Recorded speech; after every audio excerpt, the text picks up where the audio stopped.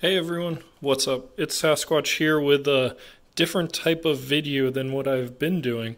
So this is still TCG card related, but I have more of an unboxing and look at a product on Amazon. I ordered a 16 pocket per page binder from this company TopDeck.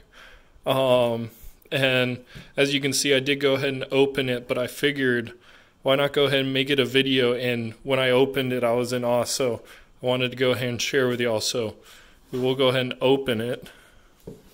Open the box here, and this thing is completely massive. Like, this is my hand, for example. So it comes in some amazing looking packaging. That's them TopDeck CG. Feels really sturdy. And then we have a look at the bag it comes in. So let's go ahead and open this up. I think I will go ahead and open it up and then I will get back with y'all. Okay, so I am back after opening this. I got the blue one because blue is my favorite color. This is going to be a lot of the cards for my personal collection, the more expensive ones or whatnot. I wanted to go ahead and get a binder so I can display them and not have to just keep them in top loaders. And I did get it from Amazon. So see, there's some little specks all over, but they wipe off, so that is good. We got a nice zipper going around the whole thing.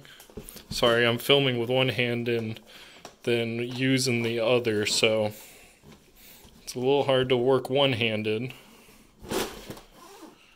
Okay, there we go.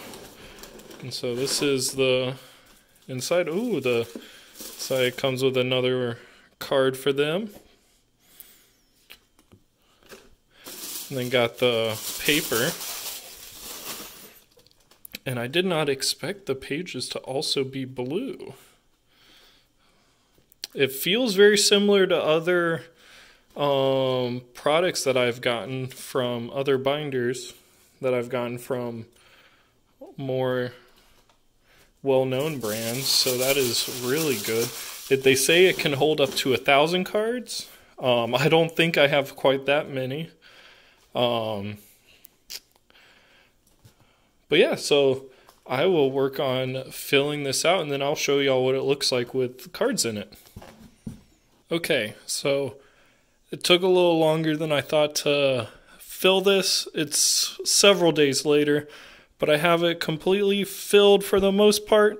It holds about 1,000 cards. I was really hoping to fit all of my personal collection, but it seemed like I was only able to fit my Pokemon collection, so... But here's a look at some of how the pages are. And it's pretty heavy when it's completely full like this, or for the most part full. You are able to pick it up with one hand though, and as you can see, there's not much bending, which is pretty good in my opinion. So it's really sturdy. As you can see, this is about what all I was able to put in there, all those top loaders. A bunch of cards from the different binders. But yeah, overall, I actually really like how it feels. I like how it looks. I think I would recommend this. I'm going to look at probably buying another one for all the other cards in my personal collection. I have a bunch of different ones, like right over here, like I have some of the Marvel metal cards. Probably puts the ones I really like in another binder. So I will definitely look at picking up a second one. I really like this.